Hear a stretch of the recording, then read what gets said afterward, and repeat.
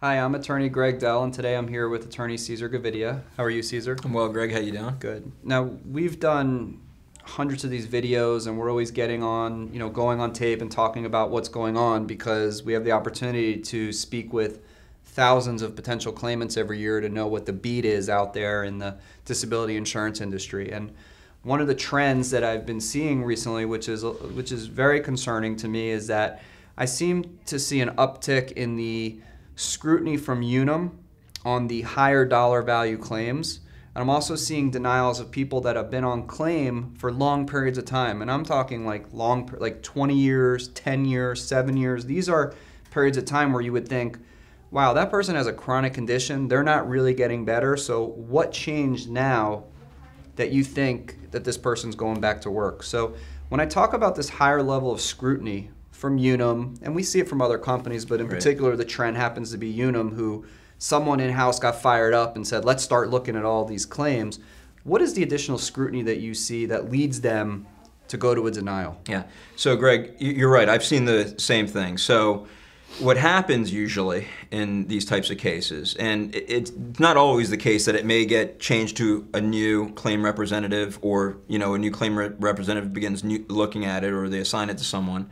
But that's usually what I've seen with Unum. Okay. And I don't know, what the reason may be that they're sending it to a particular person or having it reopened or relooked at after being paid for so long, but they're doing it. And what's happening there is that then they're sending it to either an internal medical review or an external medical review through either a peer review doctor or an independent medical physician.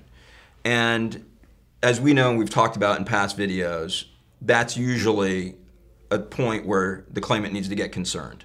Okay, because most of these IME doctors, independent medical physicians, or these peer review doctors, are not necessarily there to find a reason why you're not able to work and perform your own occupation, right, or whatever at that stage you may be in any occupation. But the point is that they're not there to determine that, look, you're not able to work. They're right there to find a reason why the limitations and restrictions your doctors have imposed are not reasonable, or they're not supported by the medical evidence. And after a claim is being paid for so long, and we've seen it, there's a certain degree of complacency in the claim. The claimant may not be so concerned, I've been getting paid for 10, 12 years or however long, and I fill out my claim forms the same way every month without thinking twice. Or the doctor, as will fill out the claim form the same way look at my previous form, right, or look at my medical records. Right. And the ambiguity in these forms and in the reporting is what gives Unum the ability to say, okay, we're done with you. Okay, we're not going to continue paying this, or we have questions and we're going to scrutinize this further. And that's what I've seen. What I'm also seeing is since you were just talking about the doctors, is the in-house doctor from Unum or their medical consultant, whoever it may be, will send a letter directly to the treating physician saying, do you think the claimant is still impaired?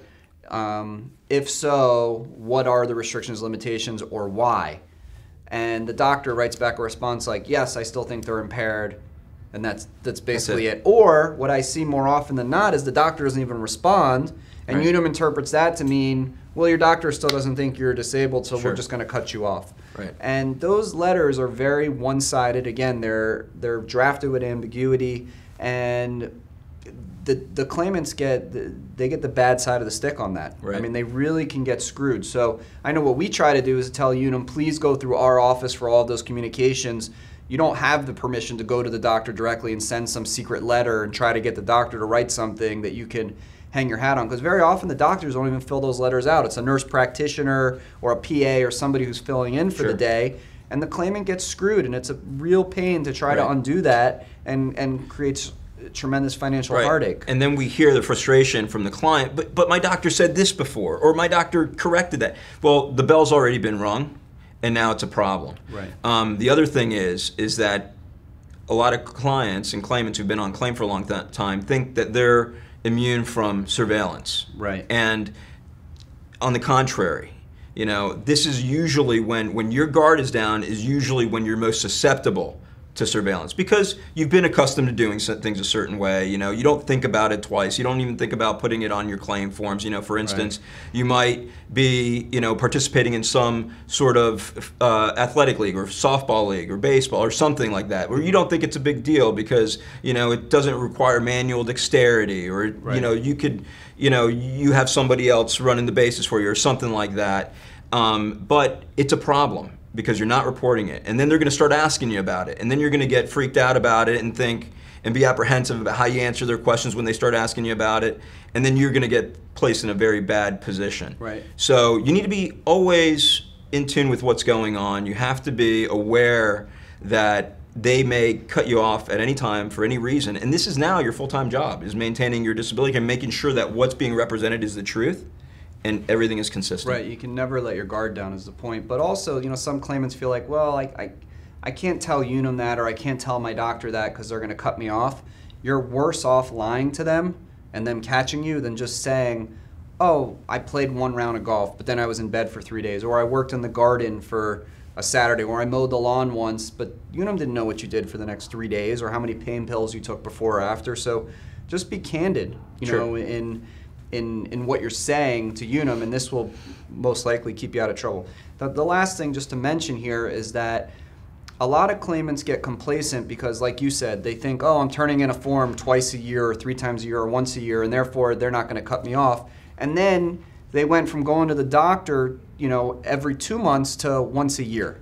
Well, I don't care if your doctor says they only need to see you once a year. You need to go every 2 to 3 months because Unum will, or any disability carrier, will chew you up on treatment that's only 1 time a year. It's just not going to cut it. They're going to say it's not reasonable care, and that's going to be a big problem. And I'm sure you've seen that many times. And we argue till we're blue in the face, but this is a progressive condition, and it's not expected to get better. And we because the claimants don't, you know, understand sometimes. We are saying what they're saying, what their doctors are saying, but sometimes it's just not good enough to get over that heavy burden of proof you're going to have trying to prove your case in court. Right, and then they say, well, it must not be that bad. You only went to the doctor once. Right. Well, the person's been living with the condition for 6, 7 years. Well, what is the doctor going to tell them they don't already know? And unless there's some miracle drug to make them feel better, nothing's changing. So this is the latest trend with Unum that we're seeing. If you have any issues with Unum or any disability carrier, feel free to call any of our attorneys. We're happy to provide you with a free consultation, and we'll let you know right away whether or not we can assist you.